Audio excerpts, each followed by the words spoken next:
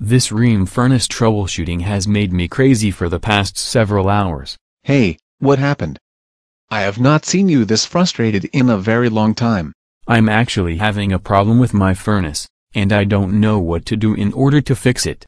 The light is flashing like crazy, and being a newbie, I can't figure out what's wrong. Well then, I suggest that you first of all, turn it off, and then unplug it from the power supply. The gas control switch should also be turned off, and after that, be sure you smell for gas.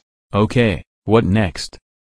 If you don't smell any gas, turn the gas switch to on, and make sure you close the control door. The thermostat should then be set to your desired temperature. And if this doesn't work? Then you should turn the thermostat to the highest possible setting. If you see that your furnace doesn't light on yet, you should turn off the power supply, and remove the control door as well.